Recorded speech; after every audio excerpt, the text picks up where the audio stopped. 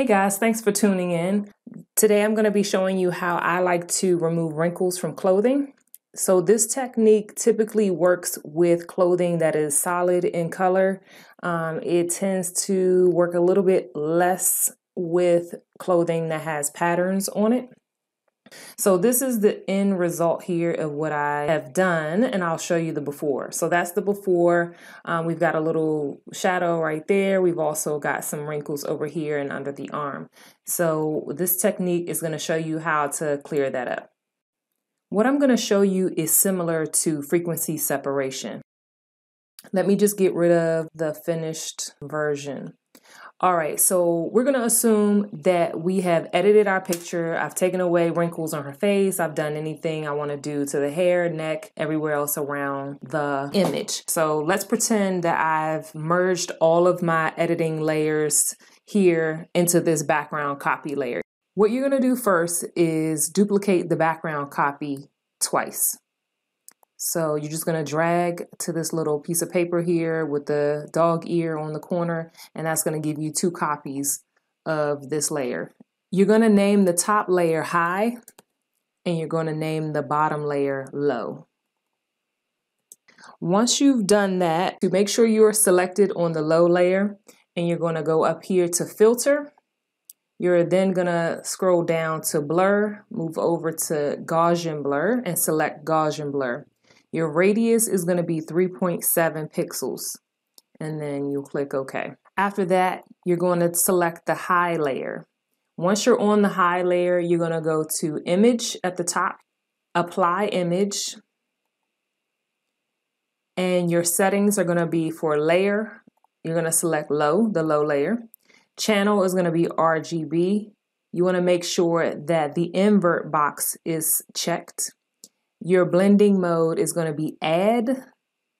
The opacity will stay at 100%. Your scale is at 2. Your offset is 0. And preserve transparency and mask, make sure they are not checked. And then you're going to click OK. So you're going to get this. And what this is creating is a sharpened layer or a detail. I like to call it the details layer. Because if you turn that off, your low layer is going to be blurry, and this is for your tones. And then your high layer is for the details. So if your layer looks like this, your high layer, if it looks like this, you're going to change the blending mode to linear light. All right, and so that will basically allow you to see through the filter that you've just put on it. Next, you're going to go back to the low layer. And you're going to use the healing brush tool on the low layer to paint over the wrinkles.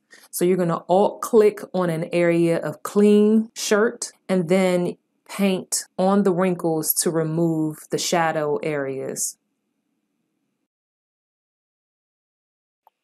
Okay, it will remove a lot of the wrinkles that don't have creases in them. And the ones that do have creases in them, we are going to fix on the high layer. All right, so we've got a little crease right there. And then you'll, of course, work on this at your own pace. But I'm doing this fairly quickly so that I can show you how to get to the next part.